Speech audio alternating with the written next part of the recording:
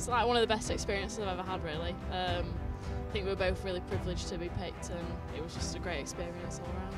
Like the support at home, I really genuinely didn't realise until I got back, and like my dad was saying that like the local pub had the cricket on and they were all watching, and like there was football on and everyone was like, no, get it off, like I want to watch the cricket. Like that was crazy, like to come back to and hear about. The final, like I was actually probably less nervous, like I was more just absolutely buzzing to be there. Like the warm-up was just so cool, just like trying to take the moment in, look around, and yeah.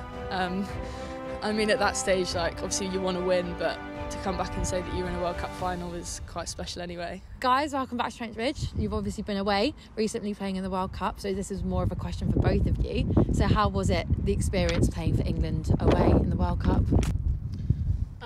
I'll start. I think it was like one of the best experiences I've ever had, really. I think we were both really privileged to be picked, and it was just a great experience all around. Yeah, no, I do agree. It was probably the best experience I've had ever, really. So yeah, obviously that was quite a big step for both of you. I can imagine the pressure was quite big. So Maddie, how did you feel, particularly going into that game, knowing that there hadn't been a tournament really like that for the women's under-19s before? I think obviously playing for England, it comes with a bit of pressure anyway, like putting the shirt on, wearing the 3 lions. Obviously that comes with pressure, but I think because it's the first of its kind of took it as it came. Really just tried to live every moment and just enjoy it, really. Josie, tell me a bit about the process leading up to being picked. So how was that as well, finding out that you were going to be playing for England? Yeah, I mean, it was a bit like just sort of playing games, scouts there, like the scouts are there, sort of that you're being watched and everything, but just sort of playing. And then we obviously did school games, which was always good fun over at Loughborough. But then from that, just getting a phone call, I think that was a bit crazy, from Richard Bedbrook. He I didn't have his number in my phone, so just a random number came up and I was like, oh gosh. But no, it was quite a surreal phone call. I don't remember what I said. I don't think I said too much. I was a bit stunned, but that was a crazy sort of start. Obviously, after initially getting picked, what was it like then going into the squad and having to train and leading up to the World Cup? I think like meeting all the girls for the first time, obviously we knew of each other, but we didn't really know each other very well. So I think being in that environment was a bit daunting, a bit scary, because there's a few big names there. You thought, oh, they've played in the 100, they probably don't know who I am. But yeah, the girls were lovely. It was really quite great being in such a relaxed, everyone got along, the environment was just great, really.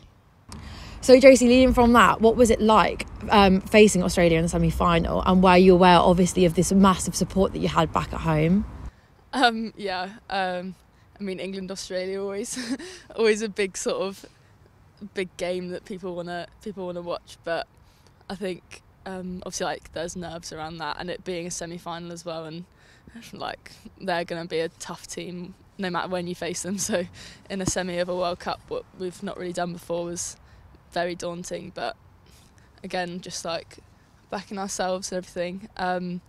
But no, like the support at home, I really genuinely didn't realise until I got back, and like my dad was saying that like the local pub had the cricket on and they were all watching, and like there was football on and everyone was like, no, get it off, like I want to watch the cricket. Like that was crazy, like to come back to and hear about. And leading on from that, obviously going then into the final, how was that experience for you? Was there nerves around it, or were you more excited? And how were the girls as a general squad leading into that? Yeah, I guess the final, like I was actually probably less nervous. Like I was more just absolutely buzzing to be there. Like the warm-up was just so cool, just like trying to take the moment in, look around, and yeah. I mean, at that stage, like obviously you want to win, but to come back and say that you're in a World Cup final is quite special anyway.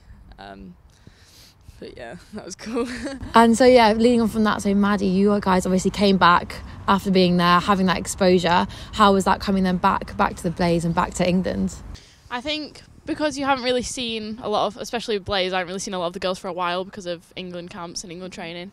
So coming back, I was a bit nervous. Obviously, I'd played with these girls for ages, but I was like, I ain't seen them for a while. But everyone was buzzing for me. Everyone was asking me loads of questions. Like they were more excited than I was to be back. But yeah, the support from home and everything being back. I mean, apart from the weather.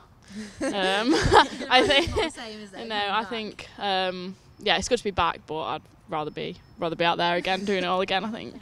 And so, Maddie, you've been based in Notts for most of your youth career playing cricket. So how do you feel moving forward, particularly with the Blaze, looking forward to the summer season this year? I was really buzzing when I found out that Blaze was coming here. Like when we moved from Loughborough to here, I was like, oh, sick. been here all the time. I'm quite comfortable training here and things like that. But yeah, I'm really looking forward to the season. Hopefully it's going to be a good one. Hoping maybe I'll make my way into the first team at some point. I don't know. Particularly, are you chasing anything in particular going into this one? Any kind of sights, your goals you set for yourself? I think maybe making my first senior appearance, and then I know quite a lot of us from the 19s have signed up for the 100 draft, so some of us are hoping to be involved in that in some way, maybe. And you as well, Josie, so congratulations, you've obviously signed your first professional contract. What are you looking forward to specifically with the Blaze going into this summer? Yeah, I guess hopefully it's going to be a really exciting year. Big names signed, so I think just even being around that environment and getting a chance to play with players like that, it's just going to learn so much and be quite a cool year, hopefully. Win some more games. And leading on from that, is there anyone you're particularly looking forward to playing with or alongside in terms of having mentors or people that you aspire to be like in the game? Yeah, I guess with Glennie coming over, being a fellow leg spinner, and she's been brilliant in the World Cup. Like, she's been outstanding, so like just trying to learn from her and learn how to cope with certain situations. And then obviously seen Sciver-Brunt been amazing. Like, she's just class, so like just get some advice from her, just how to go about things. It'd be really cool. And same with you, Maddie. Have you got anyone in particular that you're really looking forward to being alongside for the summer? I think just the exposure to all the first team really for me would be a massive thing. Obviously the 3 international signings, obviously there's Tammy as well in there with Glennie and Nat, but yeah, just being in that environment in general is just really exciting for me, I think.